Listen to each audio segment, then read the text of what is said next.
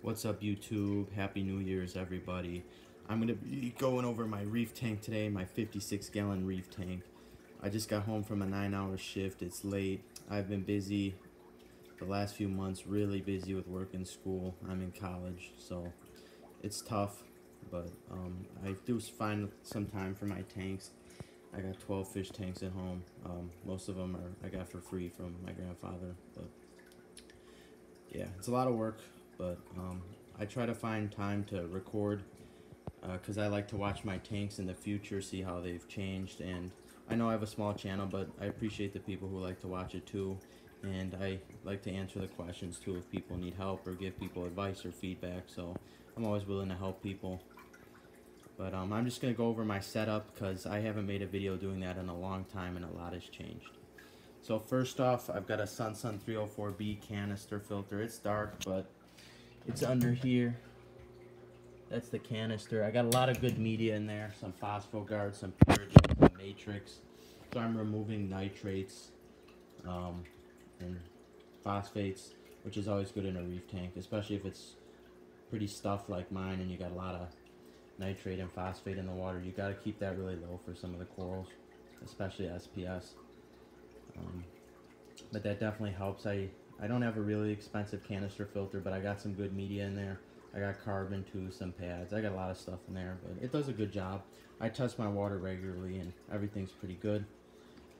Here's my light. It's a cheap 165 watt Wills aquarium light, and it was mounted to a Kessel mount with some screws and drills, and it's not supposed to go attached to that, obviously, but my grandfather helped me with that. He's really handy, so we did that, and I didn't have to hang this Wills light from the ceiling. Instead, I got it on a Kessel mount, so that's pretty cool. This is the skimmer is new. I've only had it about a month. It's really helped my tank. It keeps it clean. I noticed the corals look a lot better with it. Keeps the water clean. I run it 24/7. It's a Reef Octopus 90 hang-on back skimmer. It's a cheap skimmer and it's an old one, but it really does a good job. You can see the collecting cup right there. It's about a third full. I mean, for a cheap hang-on back skimmer for under $200, it really does a good job. I like it. No complaints, really. I'd give it an 8. So that covers that. And then I've just got a cheap Sun wave maker. I know it's dark, so it's kind of hard to see. That's a reflection of the glass, but here it is. It's in the top there. And then I just got it here. And I keep it 77 in here, just so you know. And I got all my rocks, obviously, on the back of the tank. And I'll go over my fish stock and then the corals that I went over the setup. So for fish, I'll start with the cleanup crew first, which technically isn't fish. I've got a bunch of hermit crabs in here. I have no idea how many, and a bunch of different kinds of snails.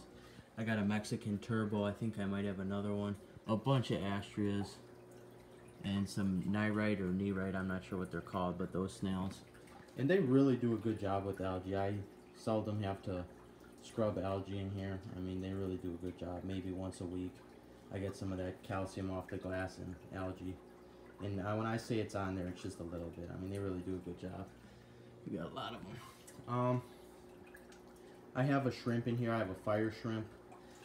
It's kind of hiding, but you can't. I could see it in person, but you can't really pick it up on here. You could just see the little antenna. What do you call them? I can't think of the name now. Antennas, whiskers, whatever you call those things. Whatever it feels with. I can't think of it right now. But I got one of those. I got rid of all 3 of my peppermint shrimp in here because they ate my $200 brain coral. So I had that beautiful Wellsophilia. If any of you saw my previous videos, it was arguably my favorite coral in the entire tank. And it was dying and I couldn't figure out why. I was testing my water. Everything was pretty good. I thought I was bleaching it. I moved it.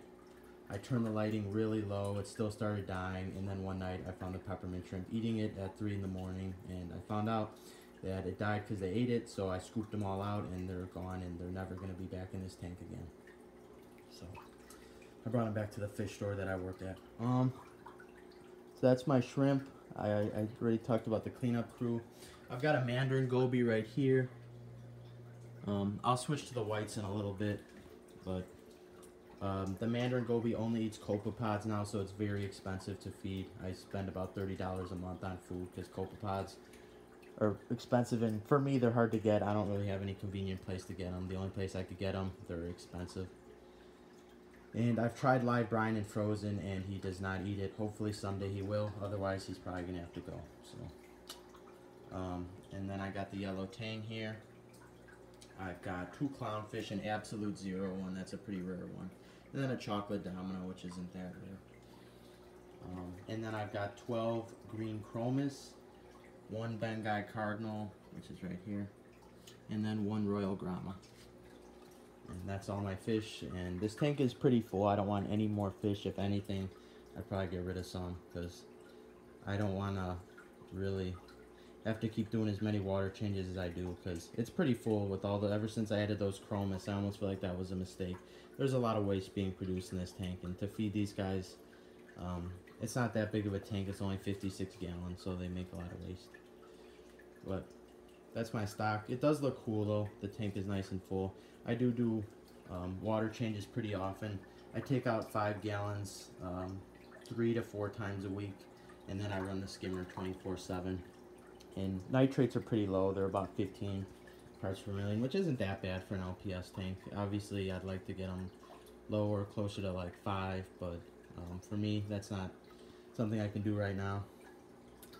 So that covers the fish. As far as corals, I've got a green star polyp, bird's nest. I had the names written down for some of these, but I can't remember them off the top of my head. I have them saved though. I want to say Astriopora or Cyphastria is the name for this one. I forget. I've got some kind of mushroom right here. I've got a green Australian hammer. I've got some Rastazoas. I got a bird's nest right here, another one. I got an Aussie gold torch, some Xenia, some really nice neon green candy cane or trumpet corals. This is an Indo torch that I didn't pick up, but I gave my cousin money to pick up, and I think I really overpaid for this. I wouldn't have paid I paid 200 bucks for this, and it looks like garbage in my opinion. But I don't know, maybe someday it'll be something nice. I got some fully orange Blastos right here, pretty rare Blasto. I was told it was rare. A mushroom here, common coral. Green frog spawn with purple tips. Orange Scalemia, and 3 actually really beautiful Akins. And this one right here is missing a head, because 2 heads actually, because the peppermint shrimp ate them. So that's also part of the reason I got rid of them. And then I have a really nice beautiful Indo torch that this one was only $100. I got it at a frag swap.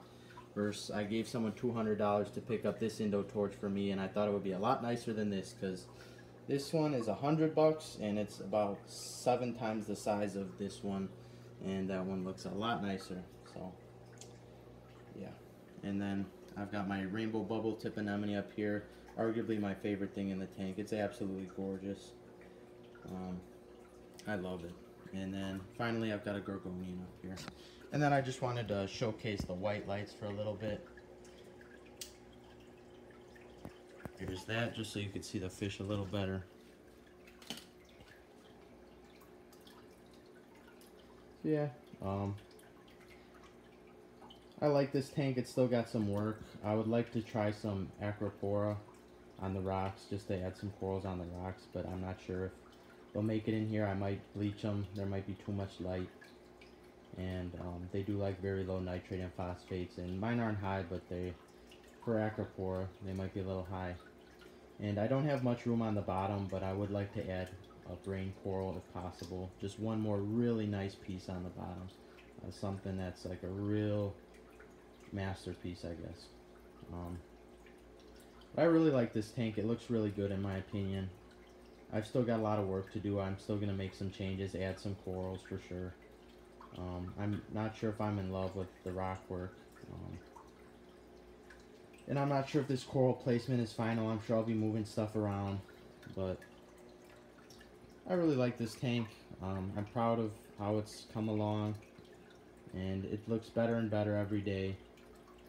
And I can't wait to see what it's going to become.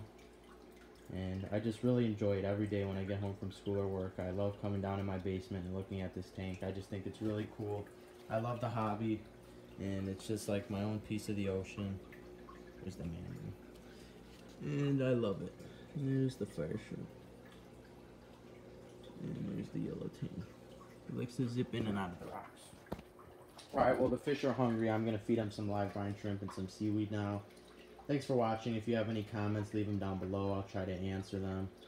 And I'll update you guys soon as I get more corals and make some progress. Thanks for watching.